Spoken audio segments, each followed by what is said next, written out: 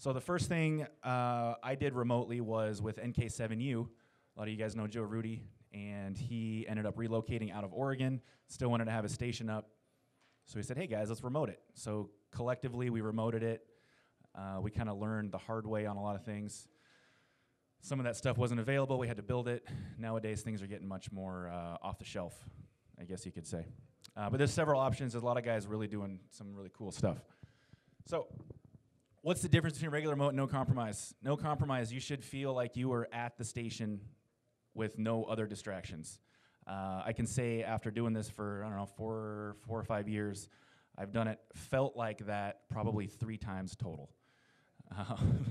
So keep that in mind. It's definitely not as easy as it may sound. Scores should be the same as being on site. If you're no compromise, you don't even want to be down 1%.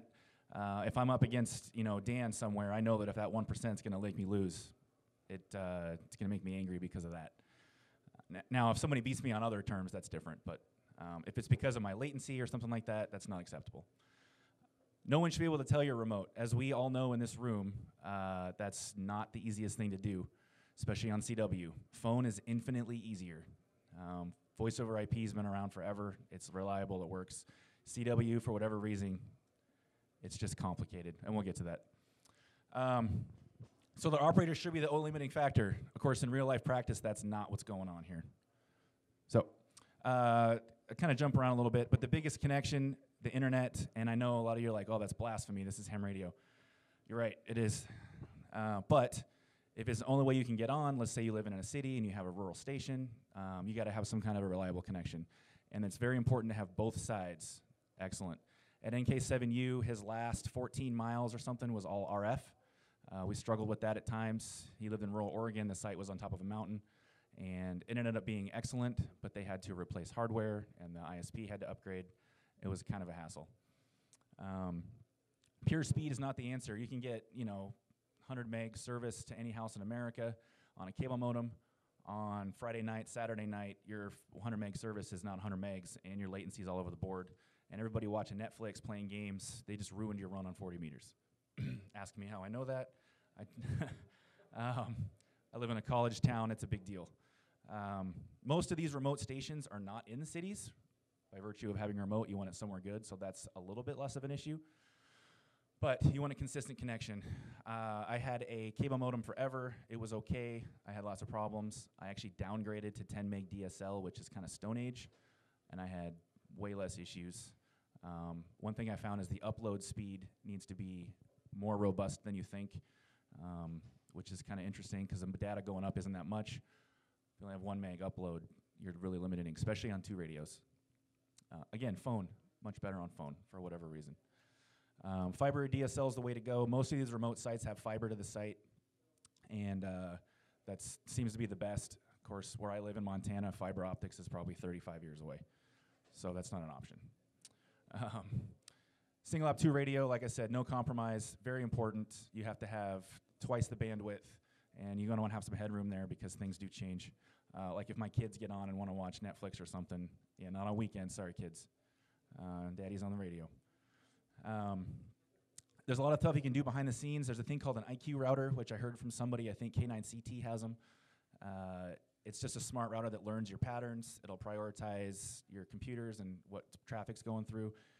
I was skeptical, but it made a huge difference.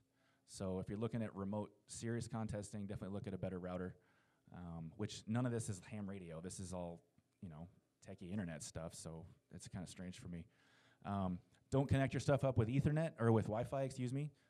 The extra 8 milliseconds of delay and anything like that, it'll add up real fast. All my computers are hardwired up. Remote rig boxes are hardwired up. The Wi-Fi adapter is just not, it's not up to the task. Okay, if you're setting up a remote station, like at Joe Rudy's we had a lot of learning curves. You want everything remotable. PCs, power supplies, amplifiers, breakers, absolutely everything, because if something goes down, you can't drive to the site and reboot it. Again, we had a power switch, had a fault, and we were out of the commission for like 2 months before someone could get there. Little stuff like that will add up fast. You want a battery backup on everything. Of course, if your internet goes down, well, you do something else. It's like losing an amplifier during the contest. It's just part of the game. One thing about alpha amplifiers we learned is they have to have a full unplug from the wall to reset them sometimes, and you can't do that remotely, so we had to get special cutoffs for that to completely kill the AC, which wasn't really documented that well, so that's kind of interesting. Antenna switching can be difficult, I'll get to that. But, you know, you're sitting at home, and you got a manual switch, you push a button, whatever, it's great. Well, on remote, you're on a computer, you got a mouse, or maybe you have a touch screen, and it's just not as fluid and intuitive. So there's a lot of changes as far as user friendliness. The devil is definitely in the details, and we'll get to that. It's not the same for everyone. I'll show you guys. Okay, so what are you guys using to win? Like I said, this is what I have found that people have used to win. There's all kinds of competition out there nowadays with pay-to-play kind of things, or guys setting up their own stuff.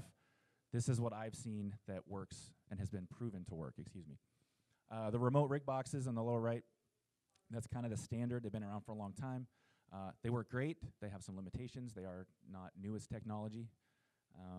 This is paired with the K3, kind of the de facto standard right now. That is changing. We'll get to that. Best I can tell for a private setup, this is a great way to go. NK7U, which we relocated to K7ZS near Portland, and N2QV has a huge station in New York that N5DX uses.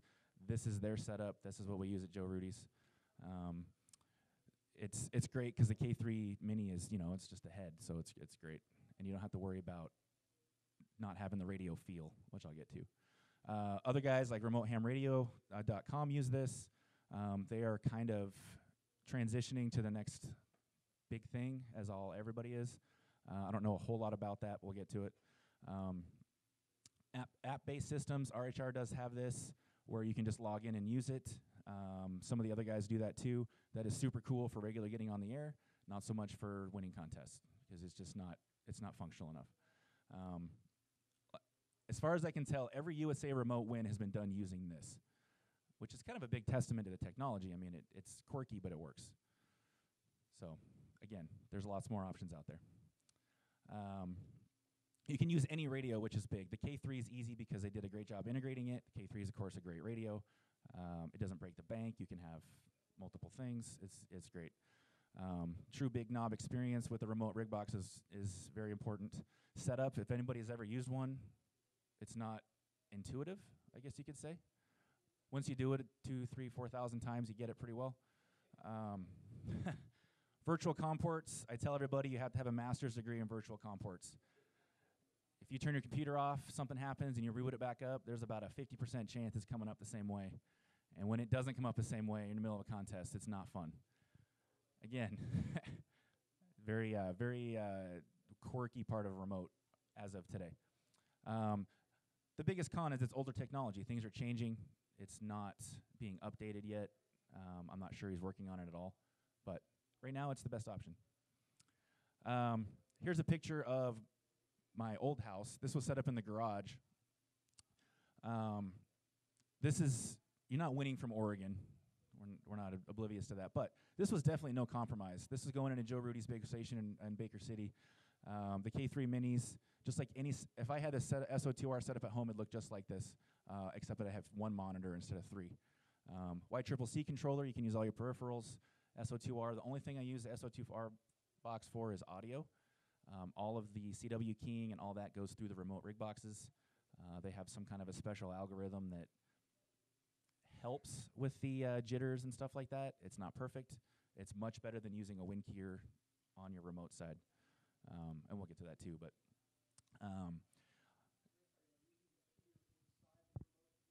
yeah.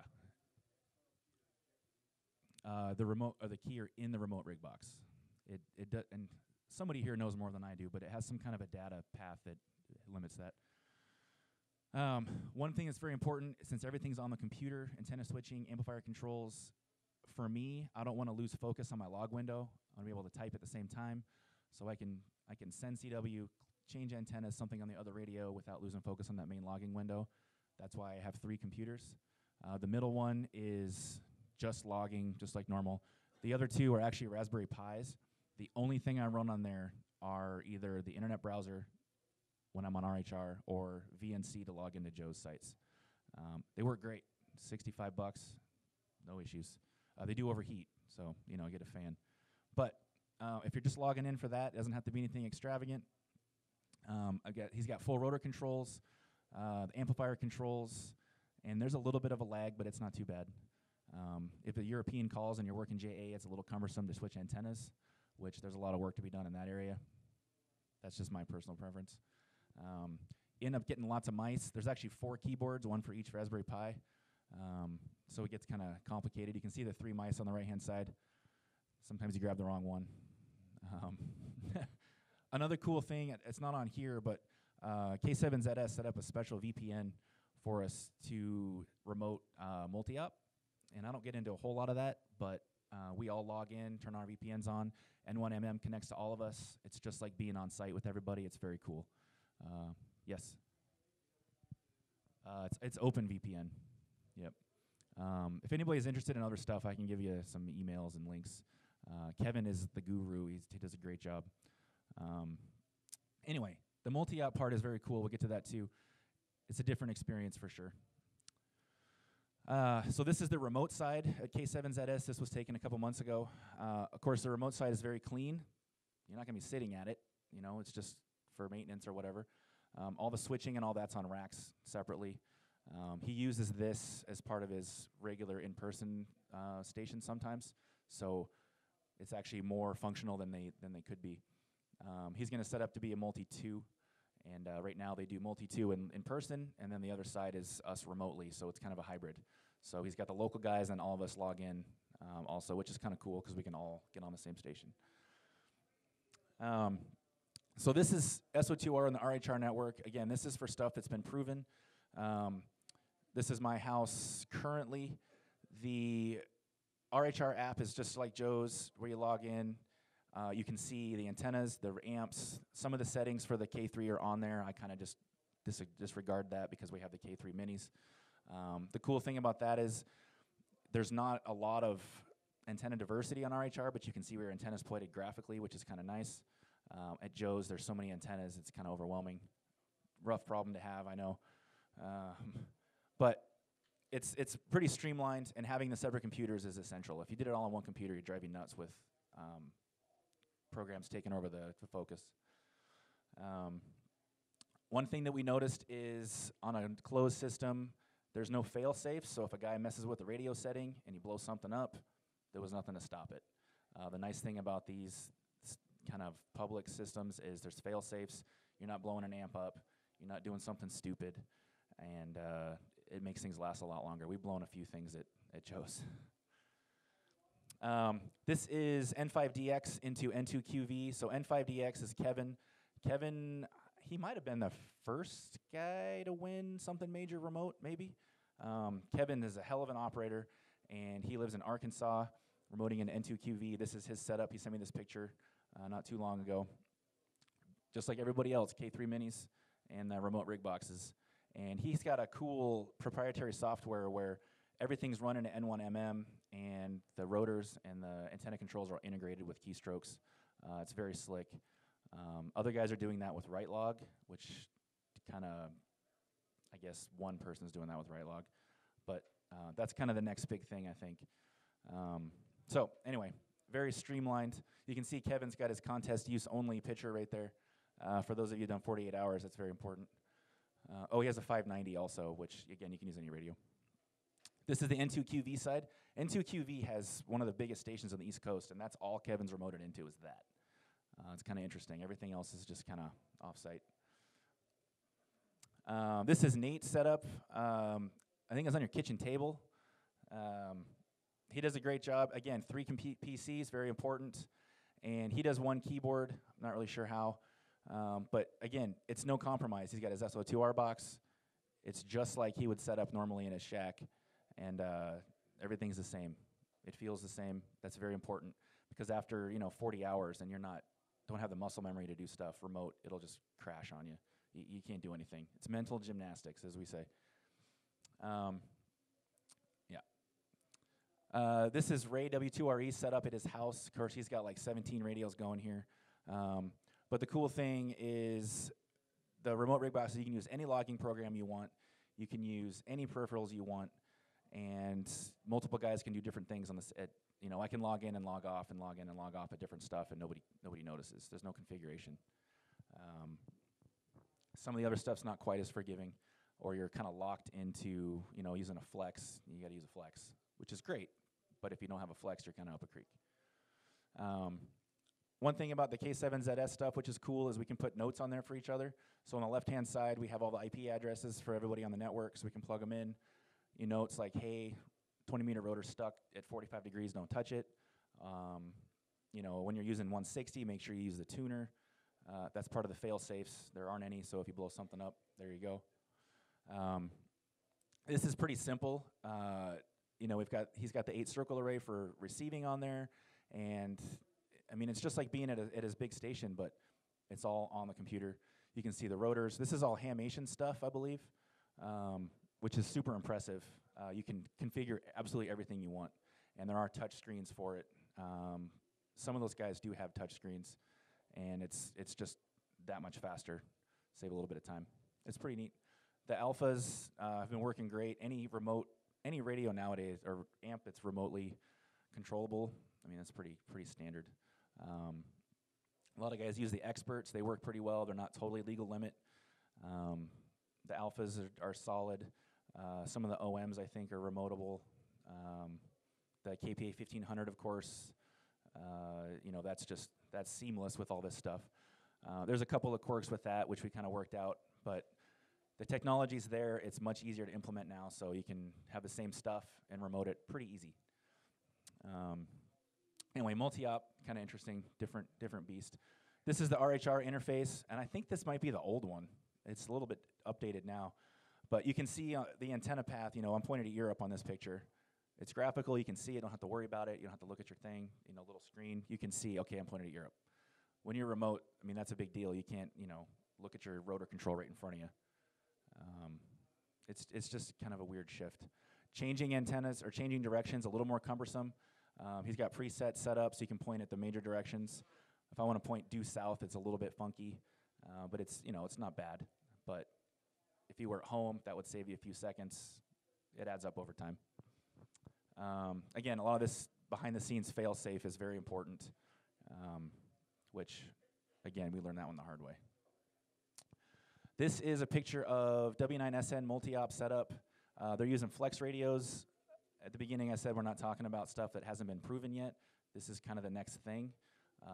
I've never used flex remotely. I've used them in person. These guys are doing it from Maine and a bunch of other places. It looks pretty cool. The flex technology is neat. There's probably some quirks that I don't know about. I have not used it remotely, but in person, there's a few things that are still being worked on. But there's a lot to be said for just having one cable instead of about 50 of them, and setting it up and just letting it go. The waterfall is super cool. Again, it would take more bandwidth, so if you're limited on bandwidth, kind of have to play with that. But these guys are definitely starting the next evolution. These guys, remote ham radio, some of the other independents are doing it. It's cool because you replace boxes with just one. Again, multiple computers probably the way to go on that, I'm guessing. I haven't really delved into that yet. But if you're not familiar with flex, doing it remotely is going to be way different. So there are other options, a couple of them. We talked about CW's keying. Some guys do like a VPN into the computer where everything's over there, your logging program, everything. That works just fine. It's definitely not no compromise. There's a lot of stuff that you can't do. Single up 2 radio box, stuff like that. 2 keyboards would be difficult. It could probably be done, but it's not being done currently. So I won't go into it too much. The CW keying is 100% because it's all on site. There's no remote path. There's no bandwidth issues as long as you can see the screen. It's great. It's good for multi-ops when you're not running 200 an hour. Plus, guys can't really screw things up. There's nothing for them to touch and mess up, which is nice. We talked about the software-only interface. It's not no compromise, but it's cool. I used to run one side with N4PY software with an external knob. It was great, but changing frequencies, finding mults, it's just cumbersome. It's not 100% yet. I guess it could be. A lot of that is just, for some reason, PC manufacturers don't care about ham radio, so their software is not made for that. Expect to see some interesting stuff in the future there. A lot of guys would like to just roll up with a laptop somewhere, plug into an outlet, and operate a contest. Some of you might think that's blasphemy also, but it's the future. A lot of radios have a detachable head. The TS480 has been popular for a while. It's a great option just for goofing around, but it's not contest grade. It's not no compromise, so I didn't really go over it.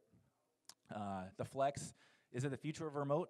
I don't know. They're the only ones really going for it big. Hopefully, they look cool. Nothing external is required. The waterfalls, you either love them or you're just kind of like, okay, whatever. I think they're super helpful. I'd love to try them sometime remotely. The big knob interface is very important for me. If I'm operating 48 hours and I don't know where the buttons are and I don't know how to turn my RIT and I don't know how to do stuff, I'm losing. That guy back there is going to lap me. So, not okay. Again, this has not been proven to be no compromise winnable yet. I expect it to be at some point one of the major players. Okay, so why is CW so tricky? This is a lot above my head, but I don't know if you guys do the CWTs the last few weeks. I got about 6,000 emails about my CW being bad. Yeah, it's fixed. And for the record, he didn't say it that nicely in email. The biggest issue was not being on site, not being able to change settings. It was actually the K3 QRQ setting on the KPA 1500 and the delay and stuff like that. I didn't have access to that. We didn't even think about it. It was never an issue before. New piece of equipment, never been tested. Got it figured out. Took about 3 different CWTs to get it ironed out, but stuff like that's just the process is longer. So, the remote rig box keying is much better than paddle sending. I think the remote rig boxes send some kind of special data stream back down there and it recreates on the other side, which is definitely preferable. I think the Flexes do that. If you're sending with a paddle and you have any kind of a jitter or anything, it's really noticeable. I don't even plug the paddles in at home anymore, which is big for me because I love sending with the paddle, but remotely it's just, you're just asking for people to just complain. And it only has to be off by 2 milliseconds for someone to notice it. Sending remotely into your into the PC, like VNC, having it all on the remote control side or the remote side, of course, solves that problem. Like I said, it's not no compromise. On phone, much easier. On the K3, the built-in DVK, hit F1, it just calls the memory up on the remote side. You're good to go. Voice over IP, for some reason, it works much better. Whatever algorithm they have going for that, it's great. I don't think I've ever heard anybody on phone going, oh, they're on remote. This doesn't happen. Using the DVK in the rig is, of course, much better for your bandwidth. If you're doing 2 radios and you're transmitting on one side of voice over IP, the other side might suffer. So using the built-in DVKs is very important.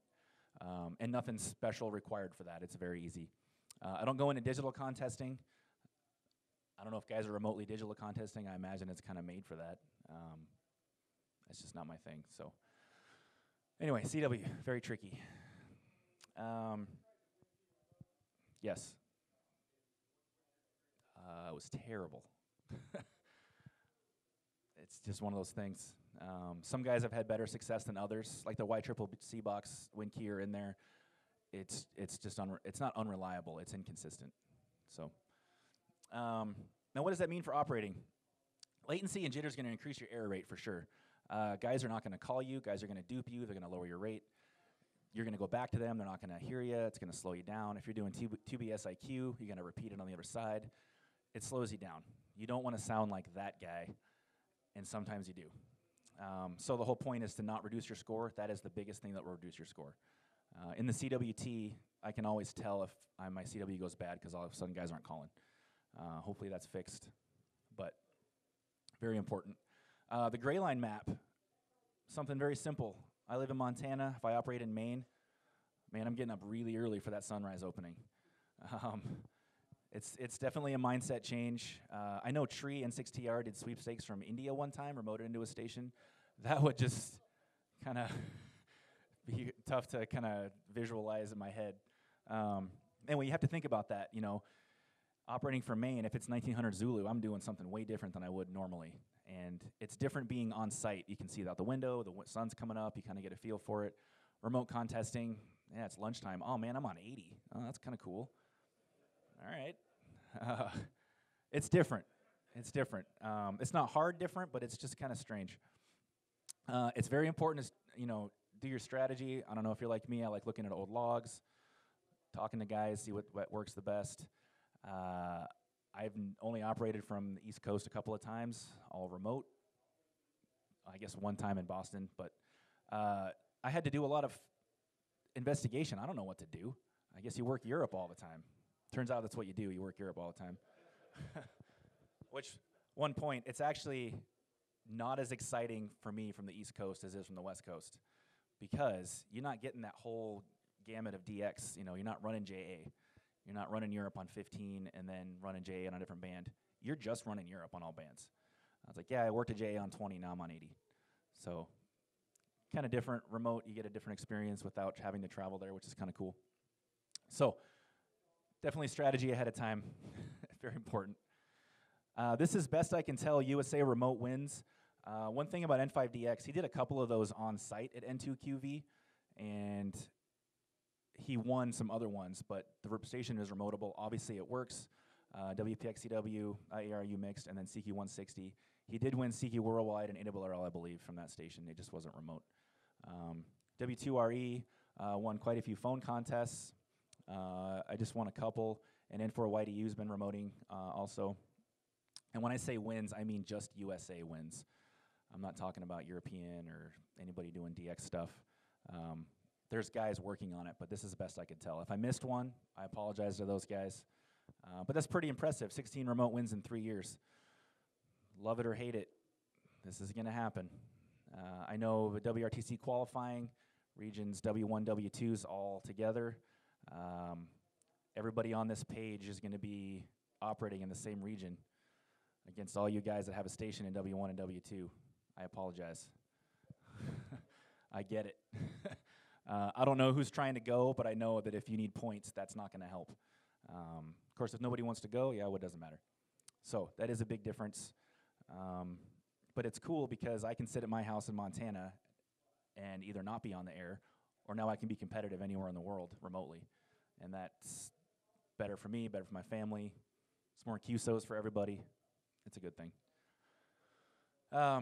Anyway, I'll have a lot of time for questions probably. So the future for remote contesting, the Flex stuff, any of the software-only options are probably going to be big. There's a lot of work behind that. I don't know if anybody's interested in taking that on. But the HOA guys like me, I live in a city that has HOAs 100% everywhere. There's no options for an antenna. We can be competitive now.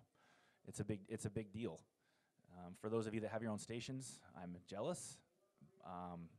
As it is right now, a lot of us can't do that. If you're going to buy your own station, you would just build rurally like you normally would. The expenses probably aren't that much more. In some cases, it could be less because you can buy a cheap piece of land somewhere else. The logistics will be harder with power and internet and stuff like that. There's a lot of guest stop stations coming up for rent. Of course, RHR, the other guys are coming up. And it's just like renting a station in the Caribbean. You know, you and your buddies fly down to KP2M. Now you can sit at home and operate from Maine. Sorry to the guys in Maine that have stations. It's just a thing. Anyway, it's not going away. There's a lot of controversy about it. I get it. It's still RF to RF. Just the way you listen to the audio and stuff is not RF.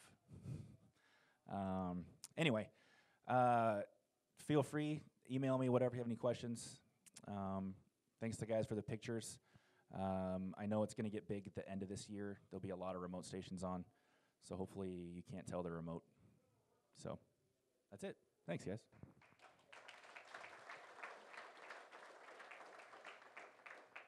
All right, we got some questions over here.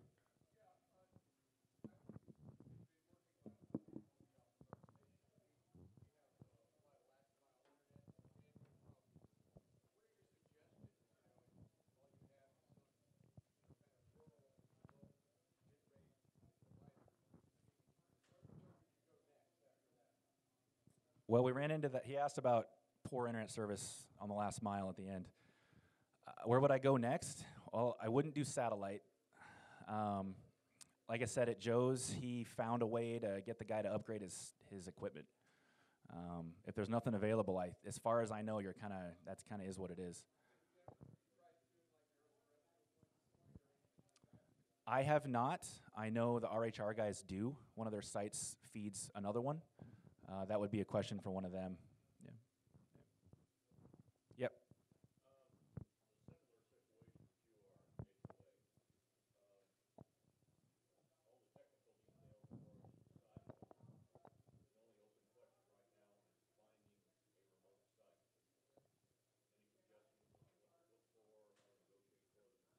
Yeah, so I'm looking for one myself. I don't want to remote it, but I want to have the option. Where do you live? Oklahoma City, okay. Pretty rural, I imagine, where you're looking. Not really? Okay. The biggest thing I would say is you want to have that internet connection reliable. That's the biggest one, hands down. If you have any power outages, you might have a backup generator. We see that, the power goes out, you're dead anyway. But if it comes back on and nothing's back up, you have to go to the site to get it turned back on. And then battery backups. But as far as looking for a site, you want something that you can get to in an emergency, I guess, because it happens.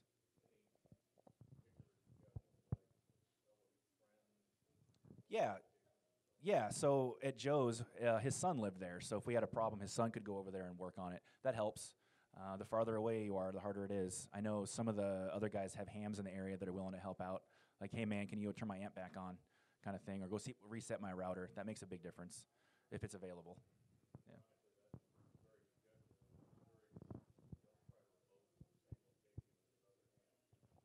Yeah. Yeah, I could see that being sticky. Yeah. As long as they're close enough to help you out, I think you're fine. Yeah. Yep.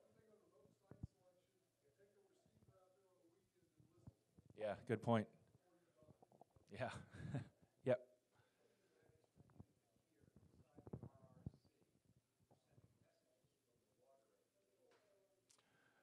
From the logger, well, so the keyer in the RC is just on a virtual COM port, and I just use that as my keyer. I guess maybe I don't understand the question. No, it's just like in DX log, there's a COM extra port on the remote rig box, and that's my keyer port, and it goes to the remote rig box on the other side. So instead of going to the win keyer, I go to the remote rig keyer port. Yep, yep, yep. TV Bob?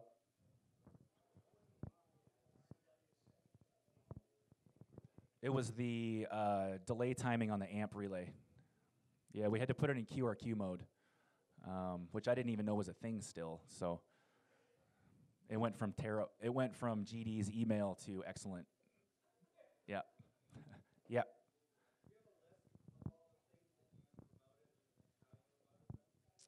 No, but I could get one. As far as like the NK7U stuff, I was definitely more of a user and a suggestion guy. Like, hey, you know what we should do? All right, thanks, guys. But K7ZS is really good at documenting that kind of stuff for a future.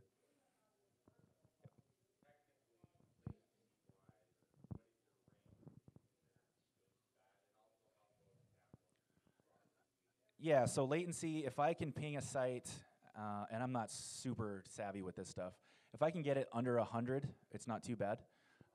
Typically, like to Joe's place, we were sitting about 55. To the main stations, I think I'm at 65, which is fully acceptable. As far as upload, download, I went from 10 meg down, 1 meg up, and now I have 40 meg down and 20 meg up, and that's where I'm gonna stay. Again, the dedicated upload and download speeds are super important. Cable modem's not gonna cut it.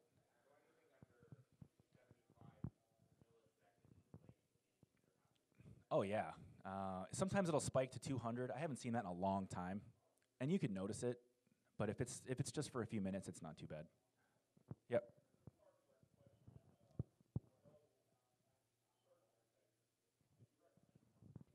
I certainly don't know any, but I know a guy who does.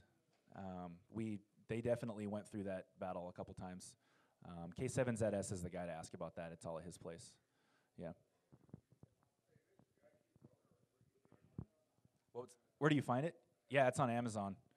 I think it was like 149 bucks. That's not too bad. The IQ router? Yep. Do you guys have one? Yeah. I was skeptical. You know, their website's kind of vague. It worked. It made a big difference. And it'll email you if you have problems on your line, and you can test it all remotely. It's kind of nice. Yep.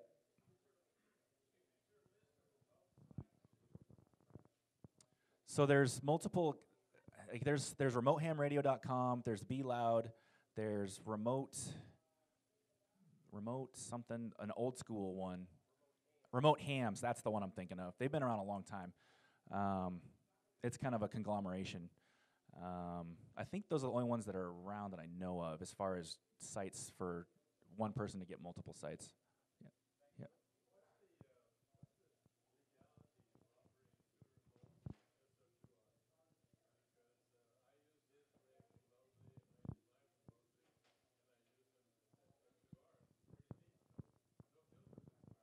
You're doing it at different sites? That's kind of cool. It's not allowed in a contest. Yeah, it's gonna fall outside the circle of acceptable, station, but it's cool. I always joked I wanted to do one station in Maine, one station in Oregon on a CWT, just because. But as far as entering a real contest, it's not allowed.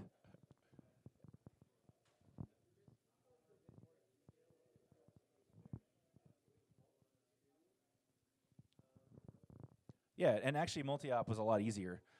You just have two independent stations like you normally would. You just duplicate everything.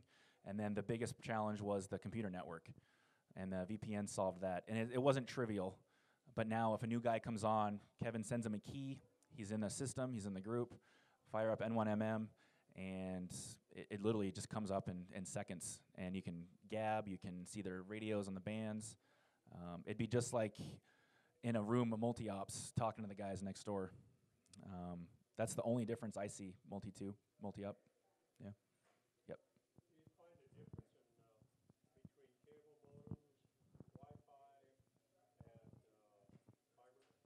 Yes, big time.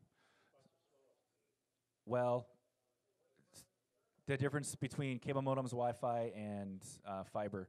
The slowest, it depends what your description of slow is. Anything wireless is going to have more latency in it. The speeds can be pretty high. The cable modem has the Netflix effect. It's too up and down. The fiber, as long as it's dedicated, it's the way to go, in my experience. Yep.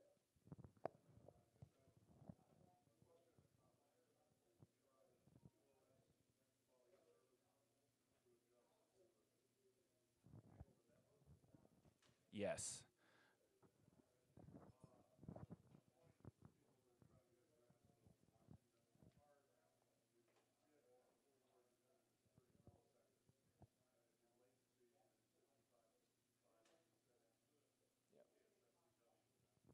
Yeah, as long as it's, I guess the jitter is maybe the correct term.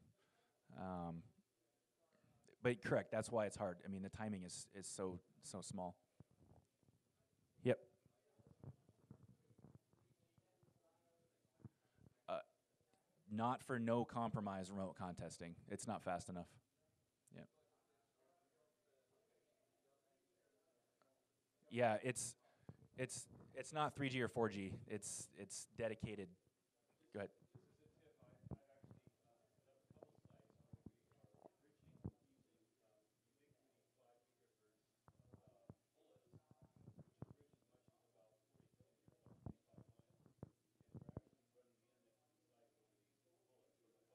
Yeah.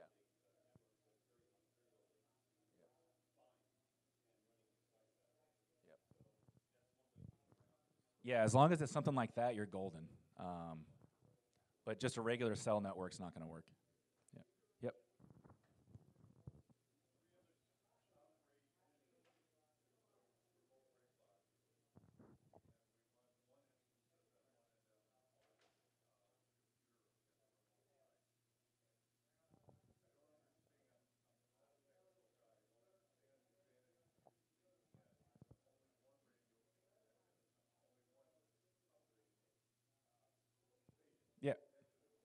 Yeah, I got you.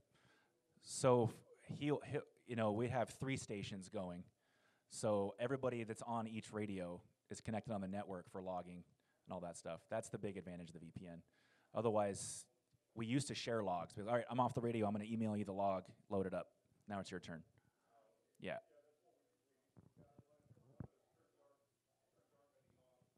Yep. Yep. That's old school way.